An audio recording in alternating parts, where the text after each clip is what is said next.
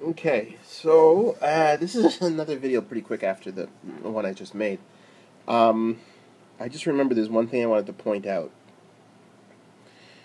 I ran across this on the Minibrute forums, and this was actually pointed out by one of the engineers.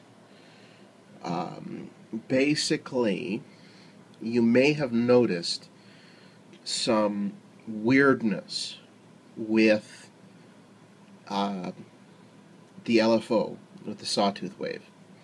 And I'll demonstrate. Okay, so there we just have a tone, right? Now,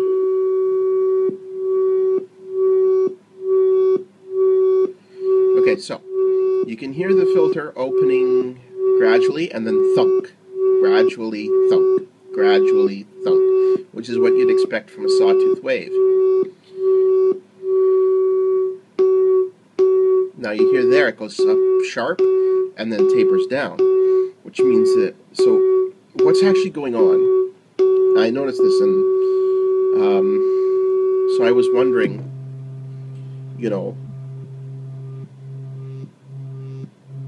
what was going on with the machine, why it was doing that. But it turns out that the silk screen here for the Sawtooth wave is actually backwards. What happened was they had to make a last-minute change to the electronics inside the machine that made it so that the Sawtooth isn't that shape. It's actually flipped end for end. So what that means is that when you have it negative,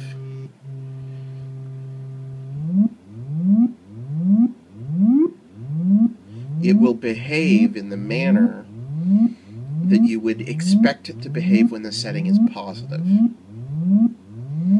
Okay? Now that doesn't apply for the other waves.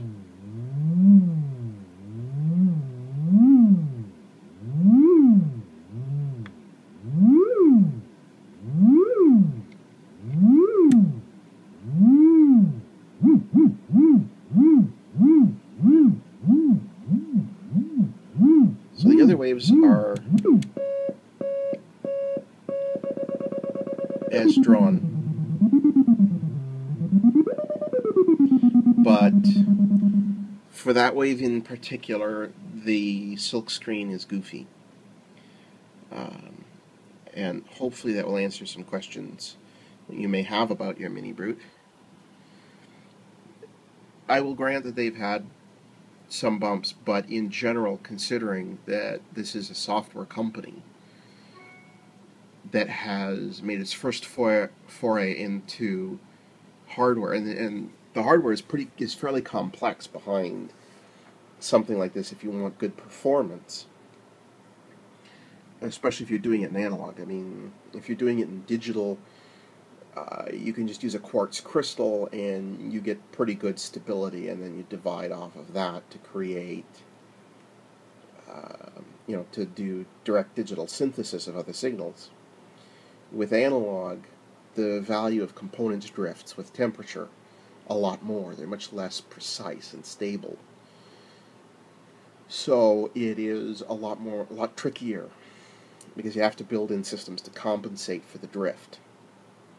So this is not, electrically to engineer this is not a simple task, and given what they've come up with, even though they're a software company, they've never made a hardware synth like this before, is really amazing, even when there are some minor quality control issues, like a lot of people have key weights that have fallen off. And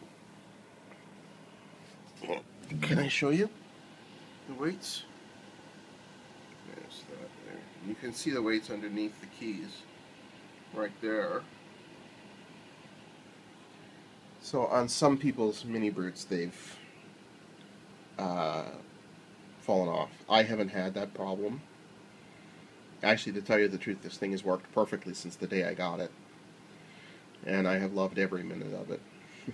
It is a tremendous machine.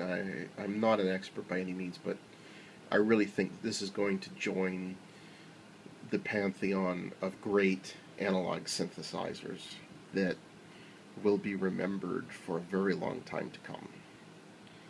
Well, thanks for watching, and I hope this clears up something of a mystery with the sawtooth wave that you may have noticed and may have been bugging you. Have a good day.